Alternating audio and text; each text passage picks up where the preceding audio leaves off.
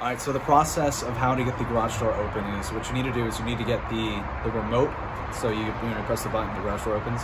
Get that, press a certain button. You can use 1, 2, or 3 on the home link. So press the button, you press the home link button at the same time, then it's gonna rapidly blink green.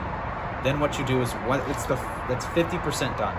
So then what you do is you drive the car in the garage underneath the box, the main box that's on the ceiling. And then what you do from there is you open it up. There's typically a program button on that box. Right. What you do is you press that program button. You have 30 seconds. So just safely but quickly go back to your car. And then you're gonna press the exact same button that you used with the remote that was blinking rapidly green. You're gonna hold that button for a couple seconds. Then you might wanna release it, press it again, release it, press it again. And once you do that, it'll actually sync to the actual box up top. And then you'll typically see the garage door will gradually start to go down and it's already connected. So there you go.